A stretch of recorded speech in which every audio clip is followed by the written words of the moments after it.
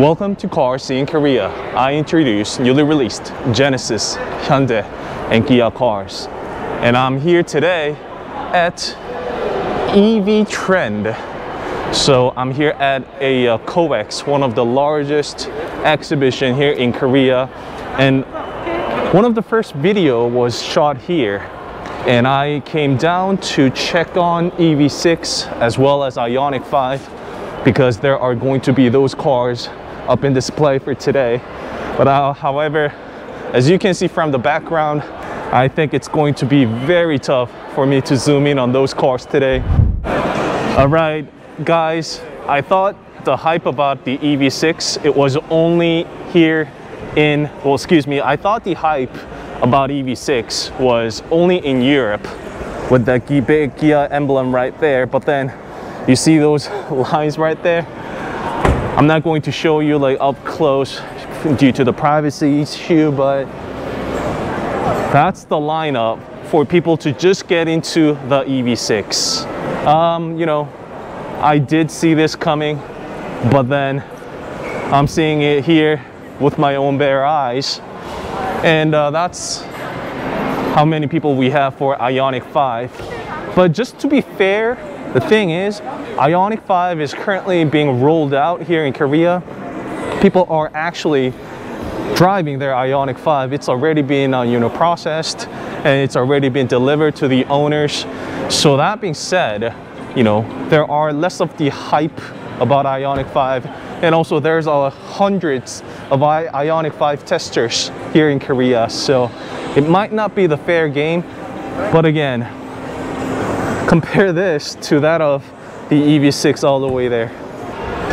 You guys tell me where there are more people, EV6 or IONIQ 5 back there. As I have suspected, it's the identical EV6s that we've seen from the previous EV6 episode. The same color, same GT line, and GT all the way on the back.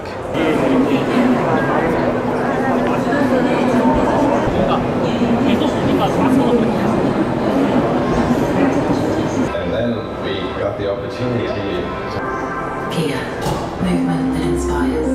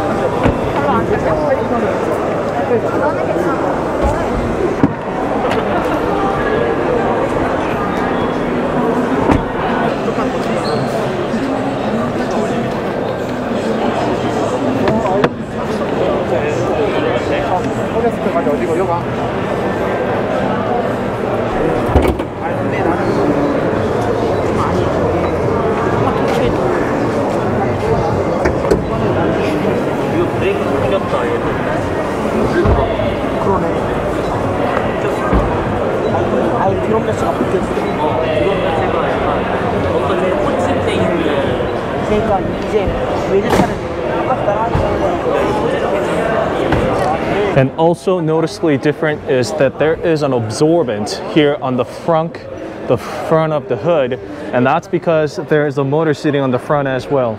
So when it's all-wheel drive, meaning that there's a motor on the back as well as one on the front, hence much smaller space on the front. However, there is this sound absorbent, and that's one of the easiest way for you to tell and differentiate between the two, if it's all-wheel drive or two-wheel drive, from the size of the frunk as well as seeing the absorbent. But obviously that's pretty much very unlikely because you would have to open up a trunk to figure that out. So this is the model without the motor on the front. So it has the same looking frunk, however much bigger frunk space on the front. And as I've said, there is no absorbent up in the hood because this one does not have a motor on the front, so no need for sound canceling.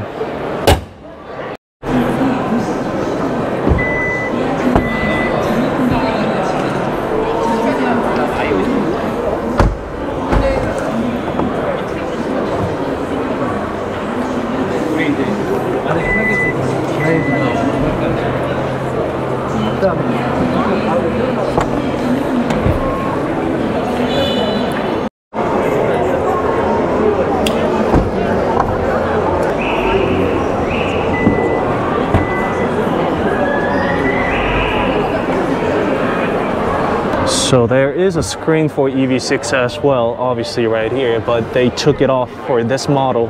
And once again, the best part about the EV6 compared to that of IONIQ 5 is this lever right here.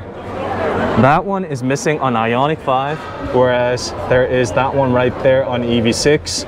And honestly, I really think that's going to be a deal breaker for some of you guys out there, because being able to fold the seat from the second row seat using a lever versus going all the way across, open up the second door and use that lever right there to fold the seat.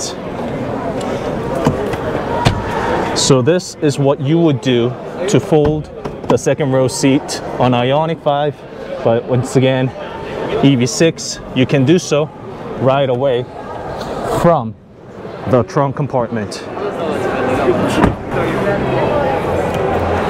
And one of the largest difference is this sunroof. And this is something that we've seen on other Hyundai cars. And this is pretty much the identical one, if not very similar one, to that of my Veloster Ends. So this is wide panoramic sunroof. And IONIQ 5 does not offer a sunroof like this. And one more thing, with the second row seat, EV6 has window going down all the way like this, whereas this is as far a second row window would go down on IONIQ 5. I can see that it's dual pressed for better noise cancellation on the back. However, that might be the reason why, but this is as far a second row seat's window go down and coming back up, just like how I was with the EV6. This is the model with the vision roof, and wow, you can actually see people right through it. And that has this wide vision roof like this one. And unfortunately, IONIQ 5 does not offer the wide panoramic sunroof like that of the EV6. And this model, EV6, is one without the sunroof on the top. So just a plain cover on the hood like this. And let's take a look at the charging port. So also supported with the DC combo type. One underneath, you'll have to unplug the one on the bottom. So I'm gonna go over to IONIQ 5 and check it out as well. But I have a feeling that there was a cover on the IONIQ 5 on top versus it doesn't for EV6. You can see the level of the batteries left here.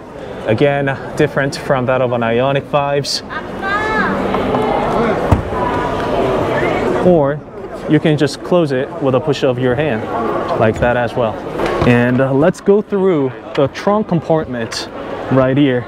So underneath, there is a Meridian sound system embedded. So it has a big woofer, or if not, the sound system underneath embedded. So less of a trunk compartment space, as we can see. However, so you can't really use that as your spare trunk on the rear, unfortunately. And with the second row seats folded to the front, it is not fully flat, but it will provide the space necessary. And I don't know what the condition is for this welcoming light to turn on. It's not on right now, but this one turns on. And IONIQ 5 does not have this one.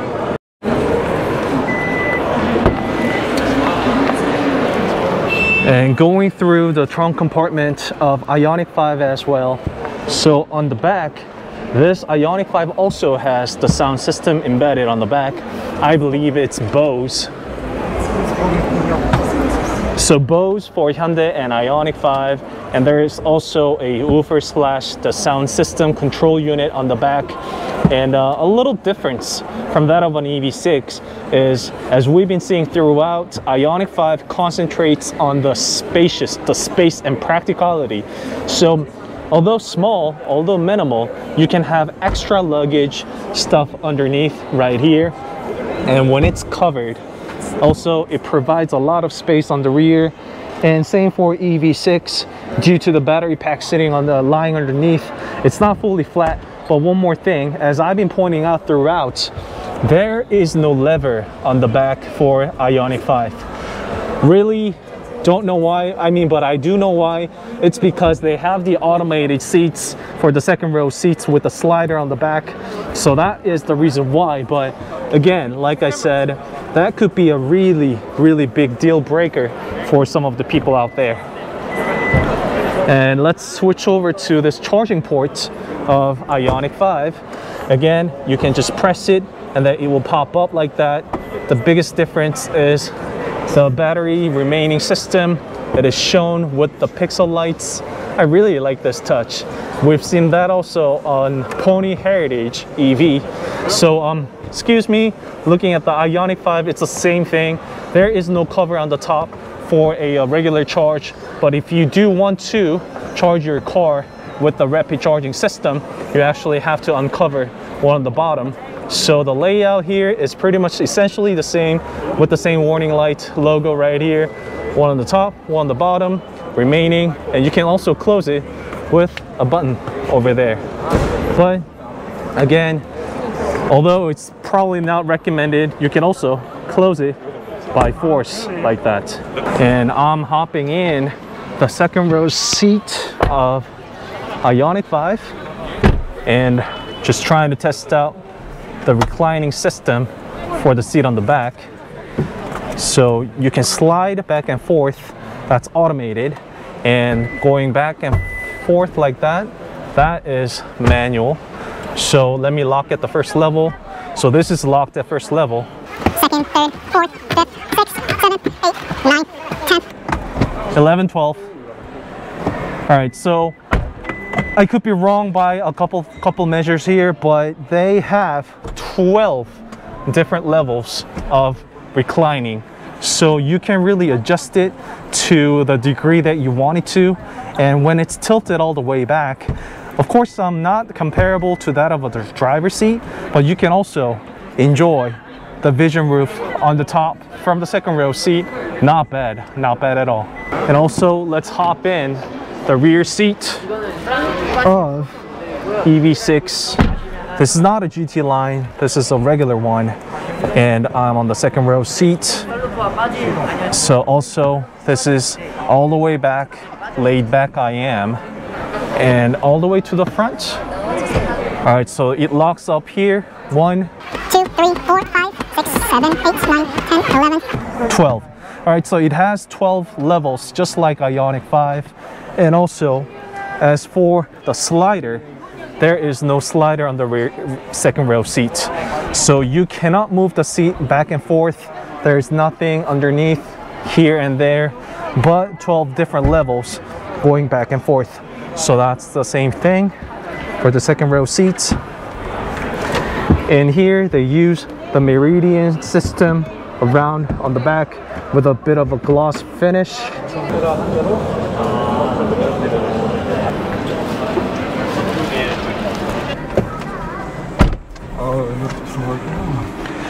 So I've set the language into English and just take a look around. As we all know, the bezel on this IONIQ 5 is color themed to white. And this is the Terra Brown color, which is only available here in Korea. And this is the wide cockpit view. However, one of the biggest difference, as we can see, that this display on IONIQ 5 is not slanted, whereas it is on EV6. And also there's this white tone interior, and you can only pick white for this one, unfortunately. And this is the steering wheel. And the buttons and the functions on the steering wheel remain pretty much identical to that of a Kia EV6. The drive mode, you just press it to change it, not the dial type, press it. And here, also the rumor has it, we might be seeing something else right here instead of the, well, there will be an airbag, but this might turn into something special. And one more thing is this island type center console, which you can move it around, push it and pull it, maximizing the space. So as you have picked up from a number of reviews, well, I have plenty of reviews on IONIQ 5 as well as EV6, but being in the driver's seat of these cars, you can see that IONIQ 5 is dedicated for the space, the practicality, and the functionality of the vehicle, whereas EV6 focuses more on the design. So let me know what you guys think about it. And also, one of the best part is this glove box, a shelf type glove box, which we've never seen before, and which is only possible because of the layout of the IONIQ 5. Instead of it dropping down like that of a conventional one, there it has a shelf like this, and it's much more practical. And also, we see more of eco-friendly materials, upcycled and recycled materials from plastic that's been used on here. The texture here feels very durable.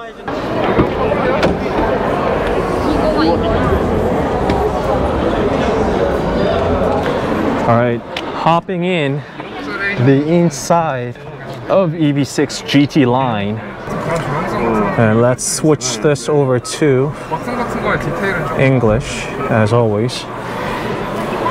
And as you can see, immediately different is the interior color theme that is black. And once again, just like IONIQ 5, you cannot choose the different color for the inner bezel right here. So this is the black for Kia and white for IONIQ 5. And also the difference is that this display is actually slanted and it's pointing towards the driver, and so is everything else. Everything else is driver centric. Someone has the heated seats on. Oh my god. So also the center console, you cannot move it unlike IONIQ 5. And this is the glove box, the typical glove box that we see. So also that's a difference from that of an IONIQ 5. And as for the buttons go, the design is of course different. However, the layout, the buttons, it's all self-explanatory, direct and intuitive. You also have a very good idea of what the buttons do when you look at the icons right here. And just going through the material that's been used, this feels like more of a suede. However, it's also being created from reusable, upcycled, recycled materials, and they have the top-notch Meridian sound system embedded in this GT line, and also the white accent. So overall, when you are in the cockpit of this Kia EV6, you can feel that they focus on more of a design, your experience within the car, versus IONIQ 5's spacious, more of a practicality, you know, another home away from home, more of a living / your working area and whatnot. So leave your thoughts in the comment below. Which is your more favorite personal car, IONIQ 5, Hyundai IONIQ 5 versus Kia EV6. I definitely have a winner here, but I am not going to say it out loud, to be fair. And also, although this is the GT line with the fully loaded option, even with the sunroof on top, this does not provide the digital side mirror, unlike IONIQ 5. They don't even provide that as an option. All right, so thank you for watching. Let me know in the comment below what you like more, better, EV6 or IONIQ 5. I think this would be a good answer to the reason why there were so many people in EV6, not IONIQ 5. It's because IONIQ 5 are already out on the streets here in Seoul or Korea running. So that's the reason why, mostly. And EV6, it was their first time to reveal their EV6 to the general public today, and that's another reason why.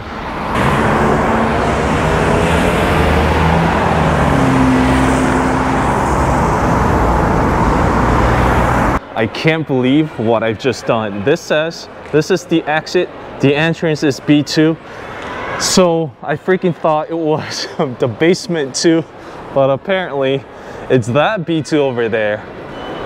And don't tell me I'm the only one who would think that.